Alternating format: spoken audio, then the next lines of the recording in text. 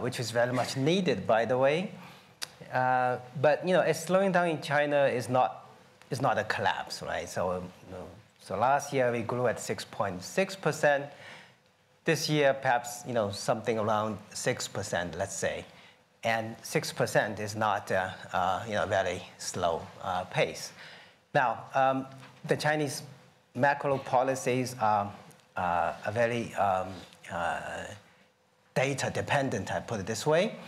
So at this point, the government has already readied quite that strong of fiscal policy as well as monetary policy.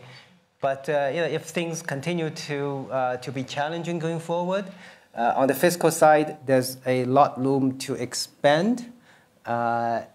Some people worry about the overall debt in China. I think debt to the corporate sector is a little bit too high, but the government sector can still leverage a lot. And you're already seeing the local governments issuing more what we call project bond. The central government hasn't done so. The ability for the central government to borrow more is also very, very large. So the bottom line is that China is slowing down, but it's not going to be a disaster. So. What areas would you say are seeing the most slowdown? I mean, because you make such an important point.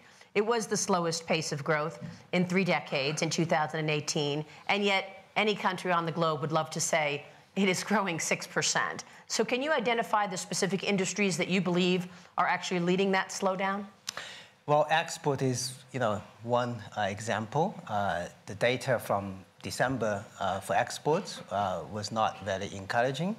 And we will see. I mean, maybe it's a response to to the trade dispute with the United States. It could be also an indication of global slowing down. And we will see how this will unfold. On the consumption side, last year actually did quite well. But then I mentioned the real estate market, because housing prices are perhaps too high, and that squeezed a lot of money out of households. It squeezed consumptions, right? So we need to do a lot about housing. Infrastructure is another area, because a lot of infrastructures were done in China by local governments. And during the last few years, China has tightened up the implicit debt that local governments could borrow. But we've expanded the explicit debt that the local government can borrow. So there's a room there. We will see how the slowdown of infrastructure spending is dealt with this year. But again, the Chinese macro policy is very, I would say, is very responsive and also is data dependent. So as things unfold, we will respond accordingly. And the capacity for the Chinese government to respond to economic slowdown is still very high. If anything, we should not overreact. Ray Dalio, you have to allocate capital regardless of the environment as the backdrop. And you've been doing that for years very effectively. In fact, even just in 2018, you were up almost 15% in the face of all of what we're talking about, increasing debt levels, global slowdown, and so many other things. Tell us how you see the backdrop and how you do allocate capital in this environment. Well, let's say the backdrop. Maybe I start with a template. I think over a period of time, there's productivity, and the growth rate of productivity is the most important thing. You learn more, you invent more, you become more efficient, and that rises. Then we have cycles around that. We have a normal business cycle, short-term debt cycle, and then there is a longer-term debt cycle, which has to do with the capacity of leveraging up being limited when you approach 0 interest rates or limitations in terms of the effectiveness of quantitative easing. So that framework is what I use when I'm looking at China, when I'm looking at any country. I think we make bigger picture.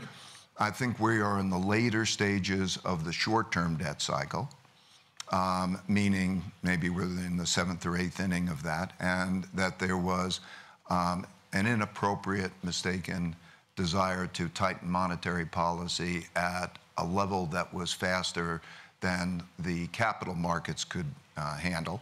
And as a result, we had a correction. We had 70 basis points change in rates.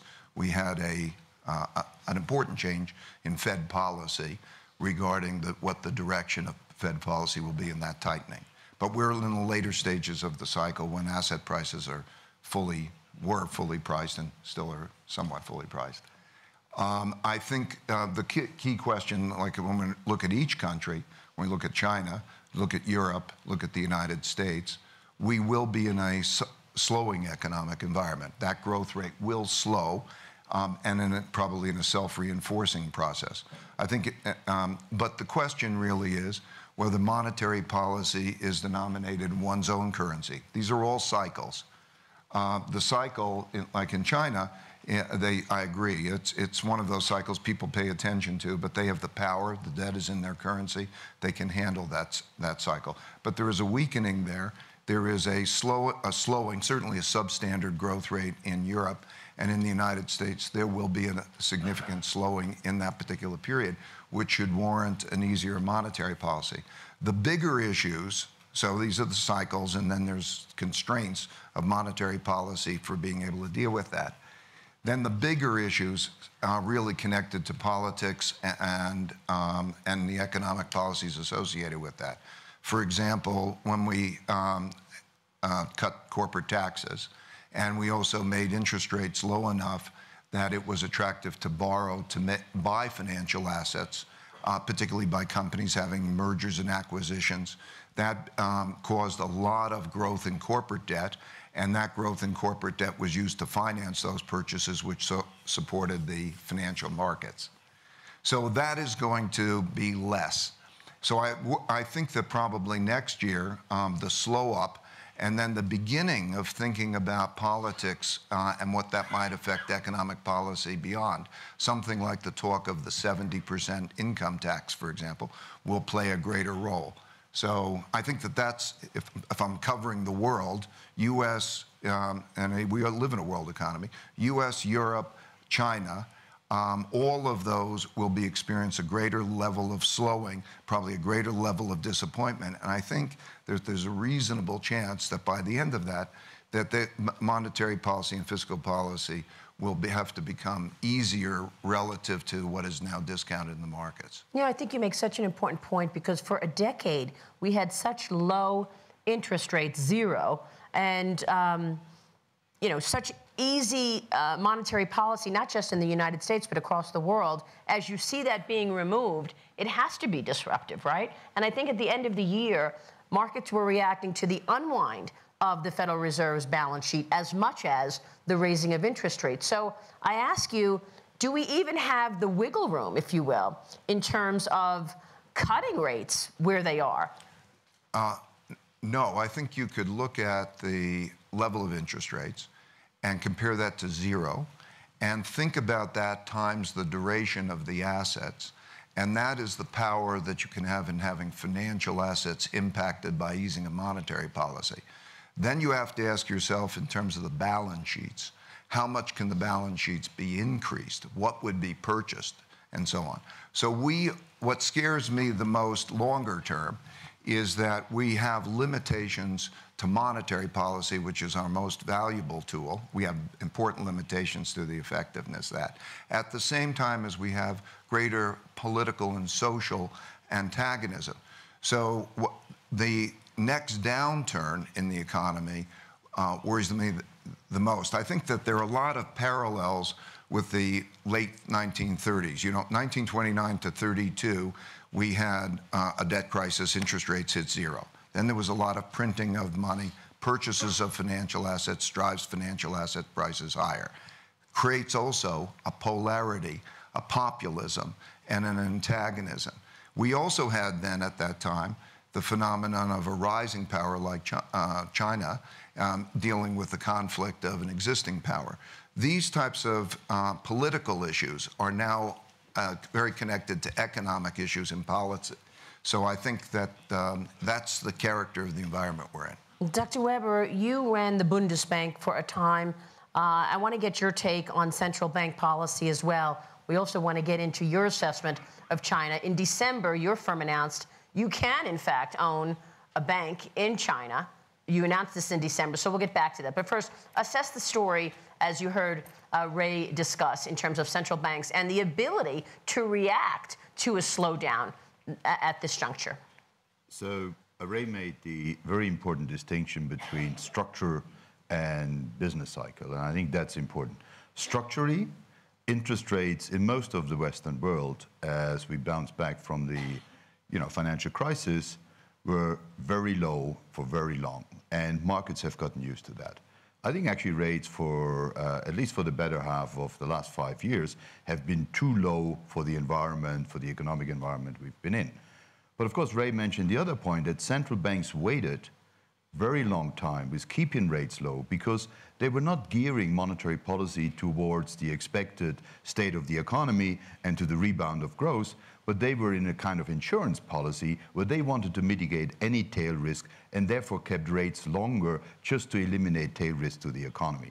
And of course, when they started lifting rates, they tightened rates in a late cycle stage. So the impact of that is that if you look at monetary policy easing, which is, if you look at the room to maneuver, the only central bank that has any room to maneuver is actually the Federal Reserve. If you look at traditional policy moves by the Fed, they lower rate very frequently at relatively large steps of 50 basis points. The Fed can do a number of interest rate steps down if need be. So I'm not worried about room to maneuver short term, but as Ray also said, given that we've had so long rates for long, the market hasn't really priced in much higher rates. If anything, the Fed has come towards neutral. They're not quite at neutral, but they're close to it. And so going back down is an emergency measure they can take. But I think it's more likely, if you look at the year ahead, that they're on pause now. I think we're going through a soft spot in the economy. Numbers have weakened, both in emerging markets and in developed markets over the certainly the fourth quarter. We'll probably see a soft spot continuing into the first quarter of this year. And then after the middle of the year, we have some hope that that soft spot might be behind us. And that's not the point where monetary policy moves from tightening to easing. That's the point where monetary policy takes a pause, where they become data dependent, where they move into a wait and see attitude. I still have penciled in 1 or 2 rate hikes by the Fed over this year, but I think they'll take a pause now. They'll look at the data, and if and when they resume, in my view, it won't be before mid-year. And then I think the rest really much depends on how the current conflicts that we haven't yet talked about, the tail risks like the trade war and some of the other tail risks, Brexit, how that affects the global economy, what the spillback is back into the US, and how monetary policy should react to that in the United States. So I think central banks are on hold. The downside of central banks being on hold is the ECB will never even leave negative territory if they don't start raising rates this year. We still think there is some expectation that towards the end of the year they might do a 20 basis point rate hike, but the chances with the European data also coming in weaker. French data are looking weaker, German data are looking weaker, Eurozone doesn't look very strong. The expectation is still more likely to postpone that into next year. So I think in general, monetary policy normalization is not an issue for this cycle. It's for the next cycle. They won't get it done this time because the economy is weakening, and so I think it will be mission aborted. They will look at normalizing rates in the next cycle, and they react to a slowing economy over the next year or two by a more muted and a more cautious, more data-driven approach. Should the Fed slow down on the unwind? $50 billion a month is what the Fed had signaled in terms of selling securities. I think the unwind is less of an issue in the United States than it is in other constituencies because, look, structurally, the Fed used to have a balance sheet that was around $750 billion. Long term, I don't think the Fed will go back to its old size of the balance sheet. The central bank's balance sheets will be a much more central part of financial markets, and they'd be a multiple of what we saw in central bank balance sheets then. I think that what the Fed needs to do is really look at is that different role that central banks now have in the global economy, where markets are looking very much for monetary policy as very often the only game in town. Is that the position central banks want to be in?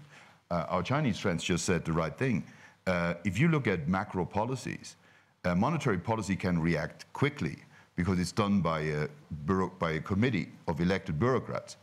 The real bigger impact you get from fiscal policy. It reacts slower, it needs to go through parliament, decision lags are longer, but it's much more impactful. And then the structural policies, don't forget the supply side. China is, at the moment, reacting with demand-side measures, both easier monetary and fiscal policy, to cushion the economy against cooling. But the more important measures that China is taking is all the supply-side reforms in opening market. That creates a lot of growth potential. That creates productivity enhancements. And so, along with what Ray said, we're too focused on managing demand and managing sort of cyclical movements. We should be a lot more focused on longer-term structural issues and getting those right, because I think the other stuff is very much a distraction. You can spend time and money to cushion the economy against a downturn, but it's much better to enhance the growth potential of the economy so that the downturn doesn't really lead to such a big reset every time it happens, and it happens time and again. Yes, let's stay on this point for a moment in terms of China and the structural changes that we're seeing and the impact on the rest of the world. Keiyu, your thoughts? Let us be reminded that only 2 years ago, China was considered to be a ticking financial bomb. So what we're seeing as a recent slowdown is simply a consequence of the government's very successful effort to deleverage. So if we look at the kind of deleveraging, the different sectors, financial sectors deleveraging has been quite successful. Most of the debt to assets have stabilized. Household debt is increasing, but household debt was very low, and one can argue too low for a while in China. So these efforts have made China financially much safer. And as a consequence, there will be a slowdown in economic growth. Part of it is, of course, kind of triggered by external factors, but much of this is the deliberate effort of the government to slow down the credit growth, et cetera. Now, of course, growth has now become more of an issue. The government is always treading between the line between financial risk and economic growth, and now they're shifting their focus more on revamping the growth. And as Dr. Fang has mentioned, China has a whole set, the Chinese government has a whole set of tools that are not normally available to other economies, whether it's the massive assets on the government balance sheet or the huge amount of saving in China, or just simply coordination of different state-owned banks and state-owned local governments. All of these things matter. That said, despite the fact that there are a lot of instruments to work with, I think China's main challenge is really how to unleash the real potential of the real economy. Right now, monetary policy is expanding. You're injecting more liquidity. You're pushing for proactive fiscal policy and reducing taxes. But the credit gets stuck in the financial sector. If it actually goes into the real economy, we are confident that there are real big forces of positive changes for the Chinese economy, whether it's entrepreneurship, it's innovation, the fact that services are rising, service productivity is rising, urbanization.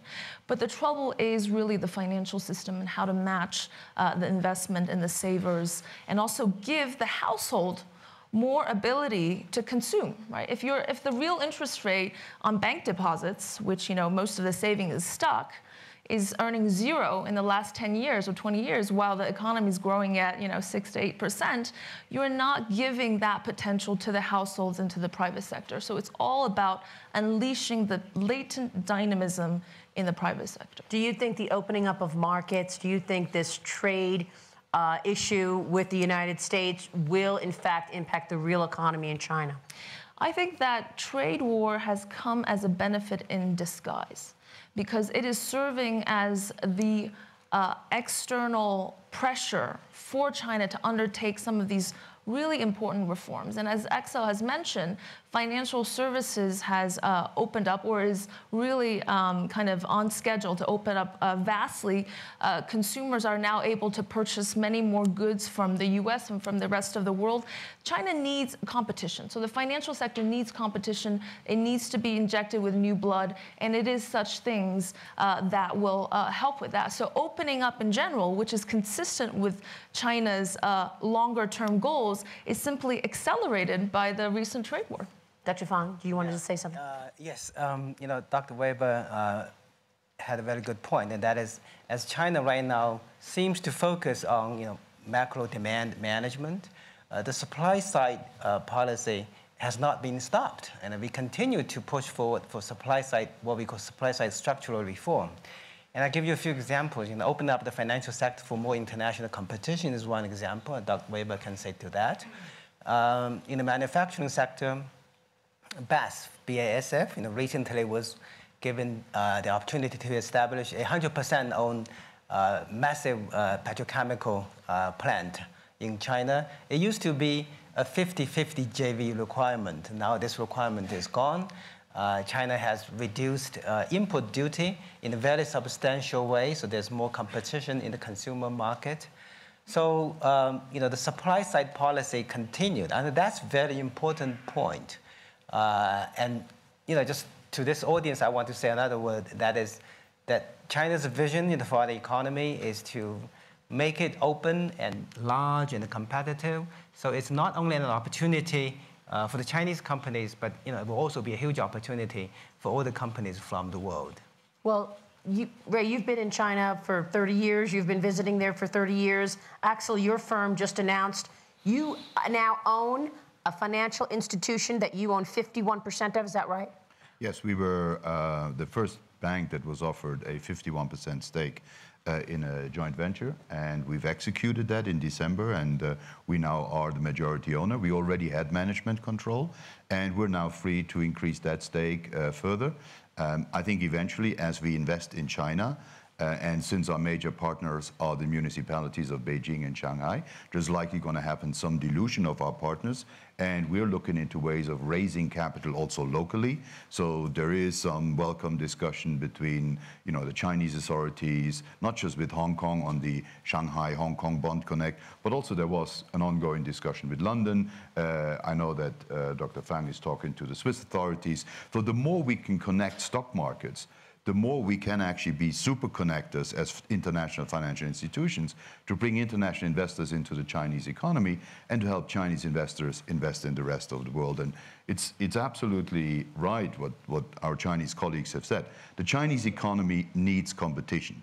And they're working, I think, on 3 legs of that. First is state-owned enterprise reform, and I think that is very important, and we've all gone through that in Europe in the 90s, of having former official sector conglomerates move to the private sector. The second one is competition between state-owned enterprises and private enterprises in China. And the third one is, and authorities so far have been more cautious, opening up the Chinese economy for international competition, because that will really be a major contribution to increasing the competitiveness of companies. And of course, we as international experienced investors can help in that process and actually can help both Chinese investors internationally and international investors in China. And just to give you an example, banks like UBS, we have a 24% share on the northbound traffic of the A-share market in the Hong Kong-Shanghai Stock Connect. So we're kind of the go-to bank for a quarter of the investors into mainland China internationally. Our market share for Chinese investors southbound is below 1%. We're not the go-to bank for international investments for Chinese citizens. And as we're granted majority rights, as we're investing in our business, we just doubled our headcount in China over the last few years, we will become a major go-to partner also for Chinese investors in the global economy. But that will happen at a more measured pace, because there is some concern in China that this will impact on the exchange rate. So the opening up process is more controlled, but it's happening. Don't mistake speed for direction. The direction is very clear. The speed, I think, has been really increased recently. I was just in China in the first week, and the constructive dialogues we had with Chinese authority is really on a totally different page today than it was a few years ago. So I'm very confident about this process. Let's not forget, out of the top 20 banks in the world, the top 5 are Chinese. Ray. Well, you mentioned I've been there 30 years and I've watched it evolve. And I think there are 2 types of things that are going on. Let's call them the short term and the long term, right? As I say, productivity is the big thing in the long term, and that's the real big thing. And then you have the short-term debt cycles, and you have these short-term things. So the 2 things that are happening short-term is that you're having a deleveraging that you so articulately dealt with. There was an over-leveraging, and there was a development of the financial markets. When not long ago, it was really 5 or 6 years ago. 5 major banks loaned money to state-owned enterprises, and the money was clogged at the top. Then there was the development of the shadow banking system and the liberalization of that, and then now put into place regulation. Whenever you're having a deleveraging, that is something that makes the country healthier because you're deleveraging, but it has a short-term effect, but it has a long-term positive. So there's the deleveraging happening. It's a short-term thing. And then there's the trade issues associated with that, which is also a short-term thing. But if you take productivity growth, if you take the approach, and I think it really has to be admired as, Chinese characteristics as it's described. It's a certain top-down, it's a cultural challenge for the West. But there's a top-down way of setting a mission for 2025 plan or a plan and working those things in a top-down way with unique resources available that has produced, in the time that I've been there, an increase of 20 times in incomes. The movement of, it used to be the below poverty level, it's 88% of the population was below poverty level. Today it's less than 1%.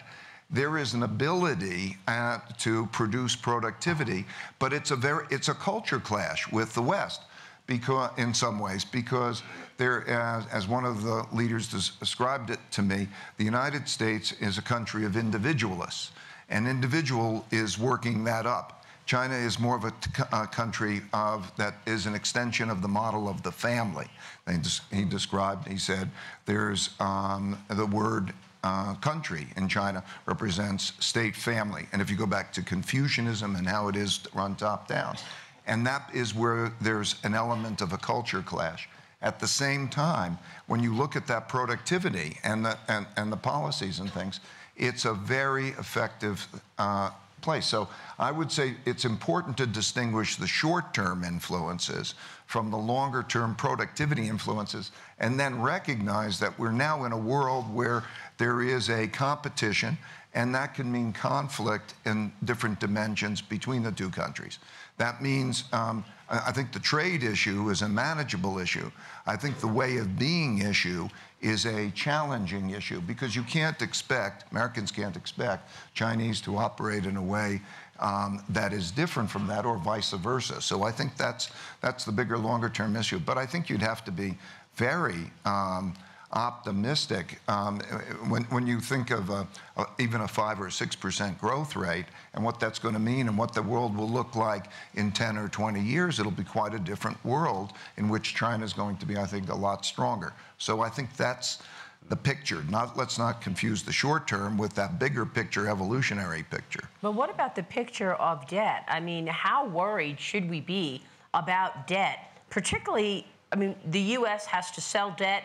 China, obviously one of the biggest, most significant holders of the U.S.'s debt. Are any of these issues, Dr. Fang, in terms of the trade spat, in terms of slowing growth in China, are they impacting capital flows?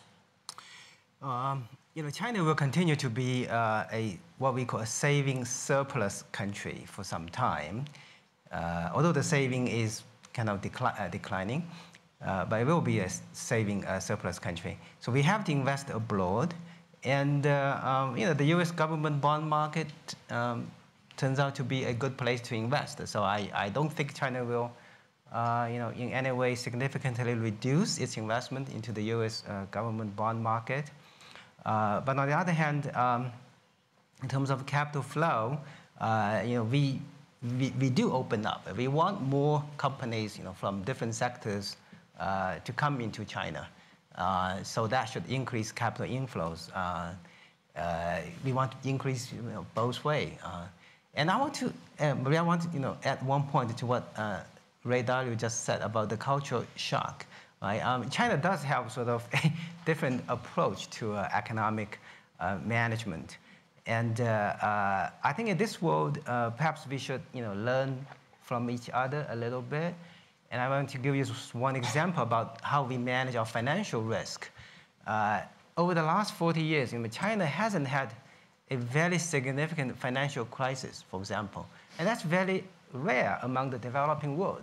And I used to work for the World Bank, and we have financial crisis in the developing countries a lot. And how China has been able to avoid financial crisis, right, in the last 40 years.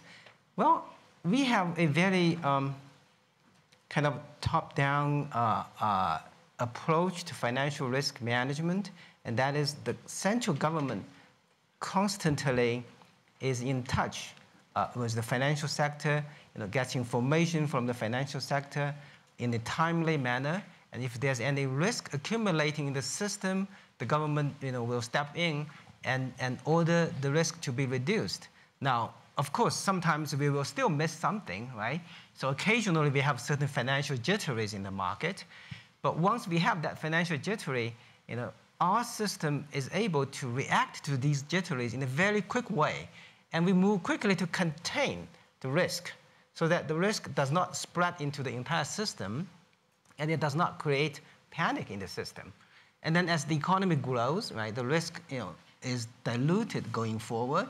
So that's how we have been able to grow our economy by so much and grow the financial system by so much without incurring a major financial risk. So there's some lesson there. I think that the rest of the world perhaps should take a look at.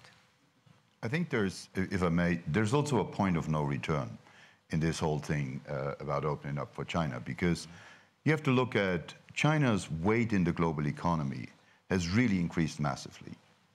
China is bordering on to at least 20% weight in the global economy. If you look at exports, if you look at global growth, still today, most of the growth that we see globally is generated by China's inclusion into the world economy. Now, that is reflected by now putting China a lot more into portfolios, because you can't just have a big part of the global economy be Chinese and investors completely have zero exposure to that growth in their portfolio. So China gets inclusions into indices like the MSCI, in the equity indices, or in the bond indices like the Bloomberg index. Our estimate is over the next quarters, there will be 250 billion of capital inflows into China, basically just by this 4% weight that China will get. Now, so far, Ray's absolutely right. China debt is not a problem because it's largely domestically held. Domestic policies and redistribution of that debt can easily be engineered by policymakers. International investors, if they invest in China debt or equity, they want different standards. They want accounting standards. They want very clear, solid products to invest in. So what is happening is that will raise the standards and the bars for equity markets in China, because you need to bring international investors in.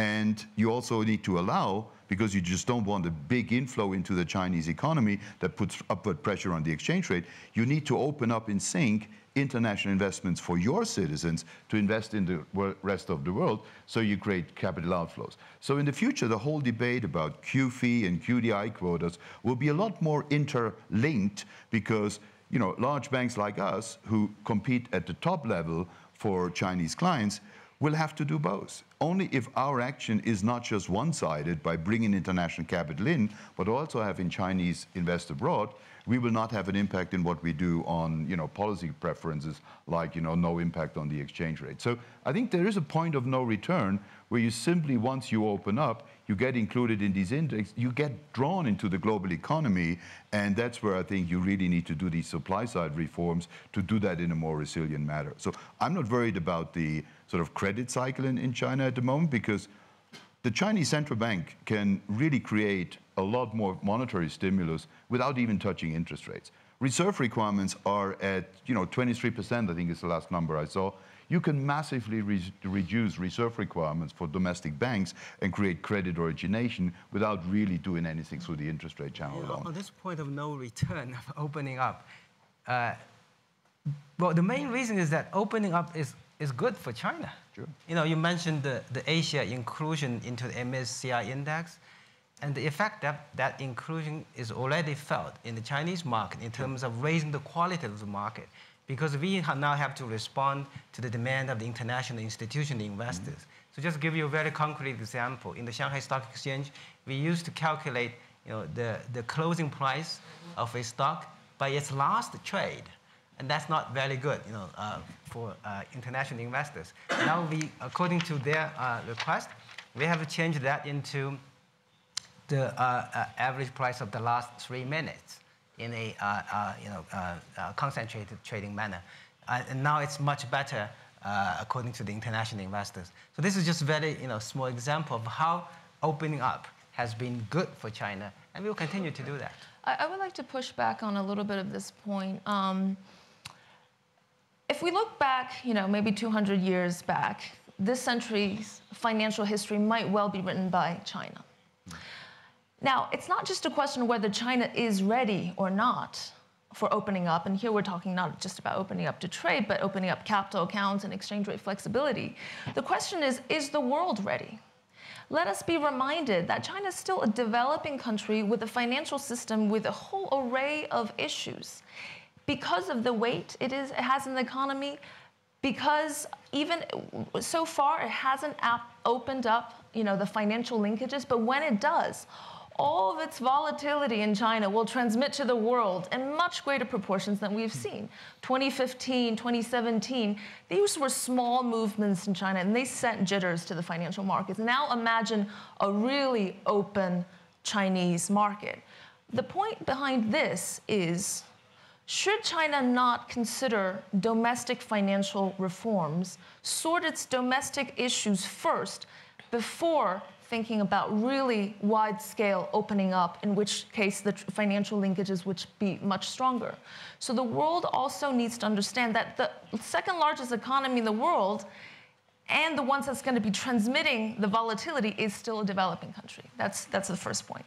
The second is, we've talked about how most of us agree that the debt problems in China are within management. I would agree. I would say definitely the same, but it's really about how this debt is used and how this credit is used.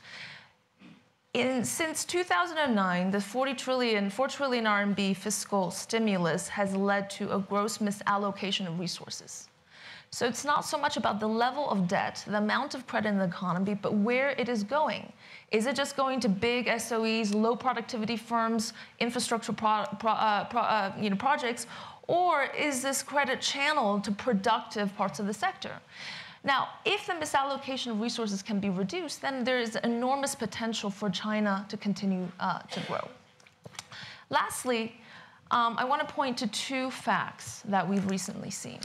For the first time in decades, in the first half of 2018, China is now importing more from the world than it's exporting. It's running a current account deficit. That has huge implications. Now, the 2 gentlemen on my left have talked about low interest rate, about challenges to monetary policy, both in Europe and the US. China will serve as a main source of aggregate demand, where aggregate demand, as we have seen, is very lacking in the rest of the world. Inflation has not come up, interest rates are still at record low levels. China will potentially be an important source of aggregate demand going forward now that it's importing more. So pushing for a divorce with China is not necessarily a good idea. I just want, sorry. I think you reminded me as a regulator of our responsibilities, right? Because as China draws more capital into its financial market, the jitteries inside China can have a huge impact in the international world. And we have to raise our capabilities to do a better job. I think we also have to look at what's happening in the light of the rises and declines of reserve currencies in the world and the normal patterns. And if you look at it from the Dutch guilder, the British pound, and the US dollar, and now China, and how countries evolve, and you look at those patterns over a series of history, we know that, first of all, technology is the leading reason for the developments. We know that each of those countries has to go global with their currency and their banks. We know that they have to develop their financial markets. Every one of those has had a financial center. Amsterdam was, London was, New York was, and now in China they must have their financial markets. We know that that opening up helps their balance of payments, and it also helps the development of the development of the renminbi as a reserve currency, the going global of China. That will happen. That's an inevitable part of the development. Simultaneously, though, we have to look at the United States, and we have to think of its implications. There is a cycle that this happens. The rises of these reserve currencies happen because the countries become more competitive, technologies and all of those things, balance of payments, and they go global. The declines of world reserve currencies happen quite often because they have reserve currencies. There's a lot of lending to them. And in the United States, we have to talk about the United States and the United States debt, government debt. We're talking a lot about China, and that's part of that puzzle, a big part of that puzzle. But we also have a real problem in terms of the quantity of debt that we're going to have to sell to the rest of the world over the next few years. We've experienced a lot of stimulation because of a combination of the tax cuts and the stimulation. If you do the projections, the pro forma projections, and think who's going to buy that amount of debt and the amount of debt that we have to sell, I think that that's going to be an issue. So when we're talking about the balance, I think the normal evolution will be globalization, in which I would characterize China as basically allowing very free markets in many ways within boundaries, and then not to let it go outside of that boundary of volatility. So if I was to take a foreign exchange policy, you will have more freedom, but you'll have boundaries, so it can't go beyond those boundaries, which I think is a good thing. And then, but you're going to have that globalization, you're going to have the development of the currency, and there is a problem or a challenge in terms of debt, which relates to the currency issue, because a bond is a promise to deliver a lot of currency. It's just basically a pile of currency spread over a period of time. And I would say that if you were to take a longer term perspective, 2 or 3 or 4 years, that's going to be an issue. And so I do think that capital flows and the nature of that balance of payments issue is going to be a factor in the years ahead. Do you want to comment on that, Dr. Fang, before we move on? I want to get the questions from the audience, and I do want to turn back to Europe. But first, can you respond to what Ray just presented? Yeah, essentially what Ray said is that the Chinese economy is so large, so whatever happens in China, has a lot of impact on the world, and as we draw capital in, there will be capital flowing out. I think one of the lessons that China learned over the last few years is that we know that we are a large economy, so our impact on the rest of the world is something that we have to take into account when we make policies. So we want to make sure that the policy changes in China, as well as the economic variable changes in China, is not so large, because if it's very big or it's kind of very steep, it's going to have a very big impact on the rest of the world, and we understand that. Dr. Fang, let me ask you before we close the loop on this subject. Obviously, opening up the markets in China appears to be a priority for the Chinese leadership to the rest of the world. Yes. How much of a priority is the forced transfer of technology and IP theft? I'm not an expert in this area. We are against forced technology transfer, and IP theft, of course, is not something that we would like to see. I think we can sit down and talk about these things. Would that be something as far as part of a deal with the United States that you would try to make progress on those issues? We are willing to talk to the United States on every issue that the U.S. raises. Our overall objective is to have a cooperative relations in economics as well as in other areas with the United States. This is such a rich topic. We can continue talking about it, but I want to hear from all of you because we have such an informed and experienced group in the audience. Yes, sir, right here. Please say who you are. And by the way, this is being live streamed on TopLink, World Economic Forum, as well as on Fox Business. You should know that. I wanted to say that from the beginning. Please, sir, go ahead. Thank you. My name's Anthony Hobley. I'm the CEO of the Carbon Tracker Initiative. I guess we're mission-driven, philanthropically funded investment bank analysts. The title of this session is Rethinking Global Financial Risk. In the WEF survey that just came out of global risks, I think 3 or 4 out of the top 5 is climate change. So why hasn't the C word, or the double C word, even come up in this conversation? Is this what Mark Carney said? It's the tragedy of the horizon. So Mark Carney, the governor of the Bank of England. We've just had last week, I think, PG&L, the California utility company, putting itself into Chapter 11 to protect itself from the liabilities from the wildfires, which have been exacerbated by climate change.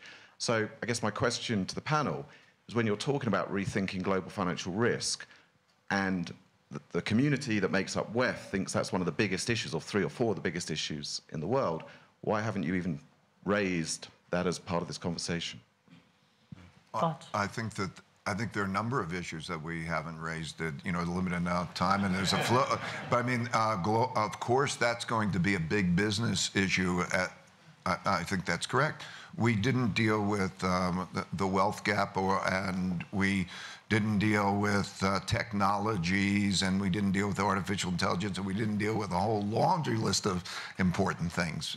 Limited amount of time, and I guess we became more focused on China. But it's an important issue. And we will touch as well on Brexit, because this is another uncertainty in Europe. How much of an issue are the issues in Europe as impacting the rest of the world? Very quickly. Well, I think it's an unfolding story, and you know, last year I remember when everyone sort of felt that the sky was the limit, and there was a huge sort of common belief that things could only get better. This year, I think the mood is a bit too gloomy. I still have firm beliefs that policymakers are elected to provide solutions. Sometimes it's a winding road, sometimes there are setbacks. So this has been a pretty volatile, evolving situation. I think ultimately it is not in anybody's interest to have an unorderly Brexit without new rules of the game being defined. If that requires, because they started late and they didn't gain traction and they didn't agree early, if that requires more time to negotiate, that's the rational thing to do. I think creating domestic acceptance for a deal you're about to sign is as important as having the other side agree to that deal with you. And so I think the Commission and everyone should give themselves the time in order to mitigate what is a tail risk for Europe. I don't see the calendar and basically triggering exit without really having the solution as a wise strategy. I didn't think that it was a wise strategy at the time. I think we're starting to see that the clock is running out, and the obvious thing for me to do when that is the case and you're not done is you should stop the clock and stop negotiations only then when you got a deal. I think an unorderly Brexit in nobody's interest, and I take some reassurance by the fact that the British Parliament is more deeply involved now in these discussions, because ultimately the Parliament has made clear that we want to move to a new stage, but we want to do that in an orderly way, and not doing it without a deal is not something that is the preference of many. So you think Britain leaves the European Union, but they will not do it in a hard way. They will do it with a well-thought-out trade situation with partners. I've been in so many financial rescues 10 years ago. It always looked a very difficult situation at 1 o'clock at night. By 2 o'clock, when the Japanese markets opened, we needed a solution.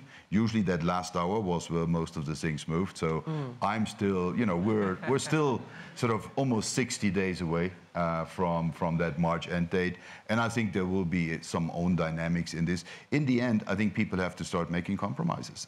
This is, you know, it's okay to insist on your position if you're negotiating, but in the end, if you want a deal, everyone needs to compromise. I haven't seen the compromises on the table. Let's get as many questions as we can in. Go ahead, sir. Just very quickly, my name is Marcos Brujis. I'm the chief executive of the IFC Asset Management Company, International Finance Corporation.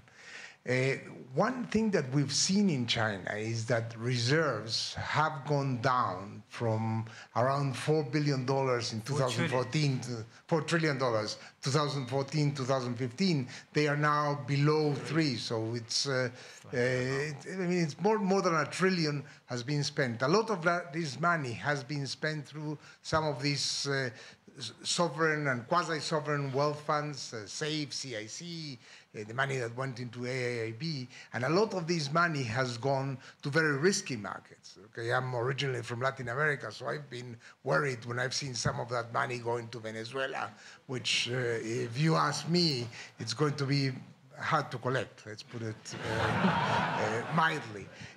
My question to the panel is if as a result of these very aggressive investments in very difficult markets in Africa, in South Asia, that not all of them will go great. If you will see that China will all of a sudden begin borrowing a little bit in the United States style in order to continue funding, for example, its Belt and Road Initiative. Comments? Well, I think 3 trillion, we are still slightly above 3 trillion. And 3 trillion is perhaps more than enough, right, as foreign currency reserve. Now, of course, we can always make better use of the foreign currency reserve that we have. And you pointed out, Venezuela, these countries, whether China is using its foreign currency reserve wisely or not. Well, it remains to be seen, right? We still need some more time. But we can always make improvement in these aspects.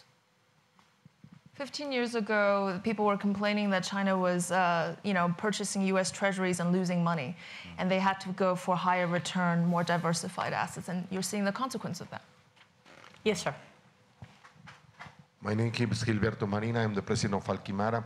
I would like to hear some comments about if you see some risk in Latin America, especially in Brazil and Mexico. Great question, and we will hear from the new president of Brazil at the World Economic Forum today at 3:30. Comments about Latin America? I think that the cycle in Brazil has been a good cycle in terms of the changes. Terrible balance payments. It became expensive. It was bank subsidies by the government, a number of things that created a classic balance payments crisis, classic debt crisis, in which then the exchange rate became very cheap and you had then the funding and it became somewhat attractive to invest in. And now we're dealing with the political questions that will come out of that. So I would say, by and large, it's on a good track, but there are questions in terms of pension reforms, political reforms, corruption issues. All of those enter into a picture of what Brazil will look like coming forward. So I would say on a good track, but there's a lot to be seen. And we'll see what Mr. Bolsonaro says today from here in Davos. Yes, sir. Jacob.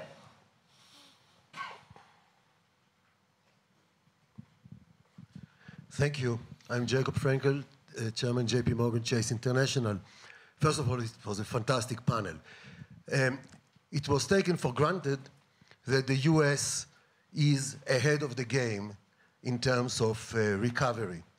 But I want to make sure that we recognize that it's not just a cycle and we just need to wait and everything else will happen. It was the results of policies. There is a consensus. The reason why the US performance has been so positive, it reflects the corporate tax reform, it reflects policies concerning the trapped capital, it reflects the deregulation, it reflects the attitudes toward business, and the like. So it's not a political statement, but it's a statement that says you want to see results, you better do some policies, and it is the corporate sector that does the growth, therefore it needs to be not be the enemy, but the partner. Having said all of this, and given that there are so many other sessions, still there is one overwhelming subject of risk that we do not have a good systemic answer to, and it has to do with the cyber. We do not have the international agreements about it and the like, and that's something that all of us are really losing sleep about. Thank you so much, Jacob. As we wrap up, let me just reiterate some of the points that were made on this panel. It does appear that we are in a slowing economic environment, although Dr. Fang mentions that 6% growth is still quite attractive. And also, KU made the point that China will ultimately be the solution for the world in terms of demand and the place that we will see many imports coming in. China is now importing more last year than it actually exported. Ray Dalio made a very important point in terms of capital flows and what your expectation is in terms of, as this deleveraging goes on in China, what the impact will be on the dollar. It sounds like you will have concerns there. You made the point on Brexit, and the point on the European situation is what? That you believe Brexit will take place, but you do believe calmer heads will prevail and it will not be a hard exit. At least I hope so. You never know. I mean, but I think it would be completely irrational to let this situation get out of hand. Europe has been challenged over the last decade with homemade problems. If you look at France, if you look at Germany, there are major leadership issues in all of our countries, and adding Brexit as an uncontrollable risk to that mix would just set Europe back for years to come. So I think it is nobody's interest to really do a hasty exit without an organized deal. So yes, I hope and I believe that policymakers will have second thoughts. Thank you, ladies and gentlemen. Thank you to our esteemed panel. Have a good day.